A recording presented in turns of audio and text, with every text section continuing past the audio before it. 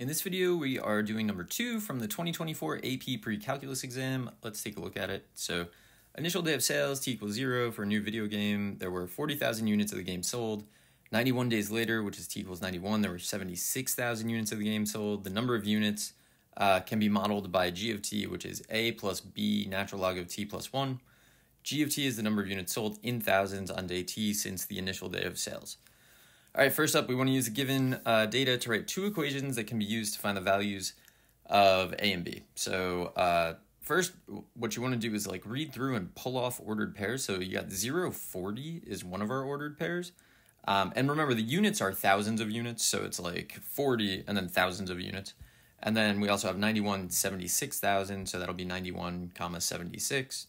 We need to write two equations. So I'm not 100% sure on AP Precalc yet if you're allowed to do this. I know on AP Calculus you definitely are.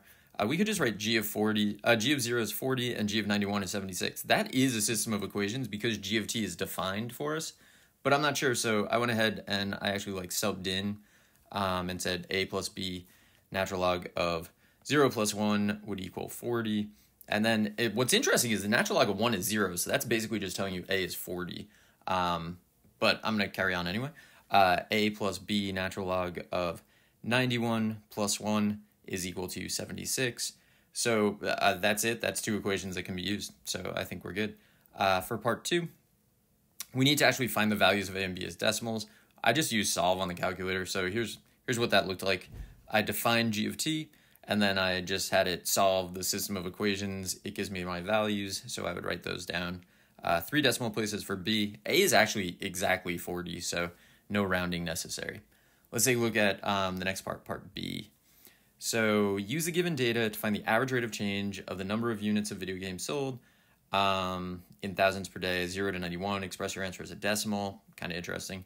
Show the computations that lead to your answer. So we're going to find average rate of change. Average rate of change is just algebra 1 slope. So using those ordered pairs that we had, we're looking at like G. I used G here, which is definitely true. I don't know if we're supposed to just do, our 76 minus 40 over 91 minus 0. That's also a calculation. The values of G at those values are exactly what I have, so I think that we're okay there, but maybe 76 minus 40 over 91 is better. We need a decimal, so just, grab a calculator and do that.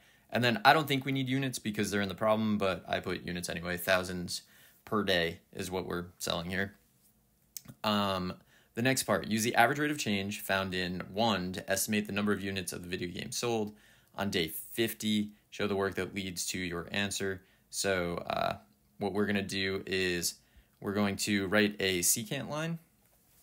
So secant lines are a big deal. They're just the algebra 1 lines that you learn. They go through 2 points. So I'm saying y minus 40 is our slope, and then the quantity t minus 0, because on day 0 they sold 40. You also could use the ordered pair. So you could have written y minus 76 equals 0.396 quantity t minus 91. Either one will give exactly the same result, so it doesn't make a difference which one you choose.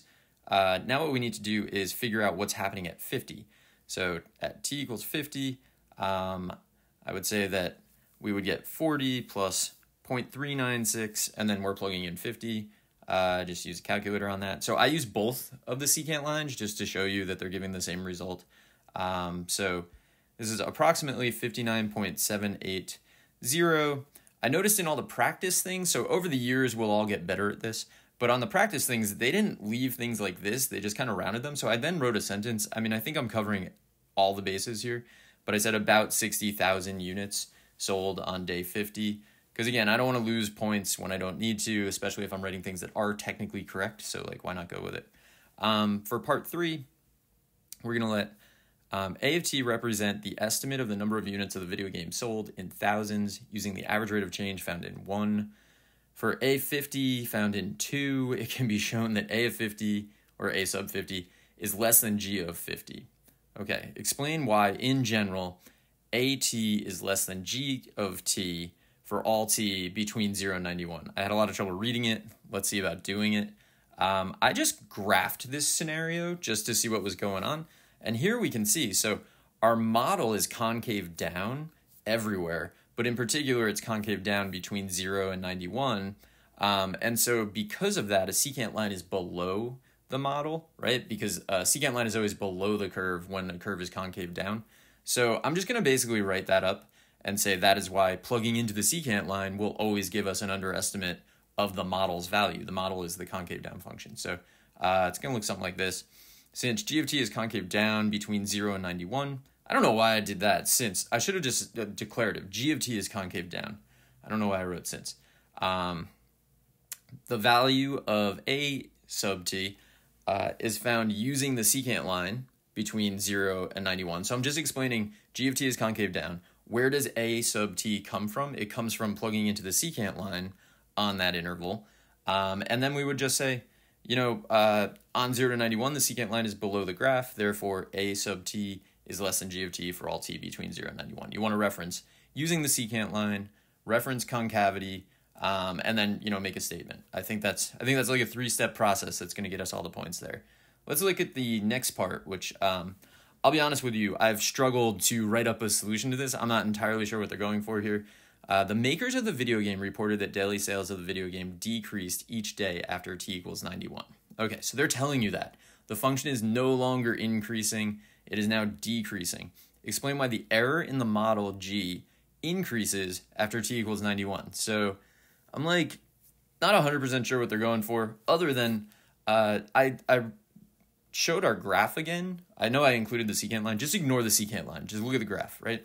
The graph is always increasing. So I've written down the model used for g of t is an increasing function.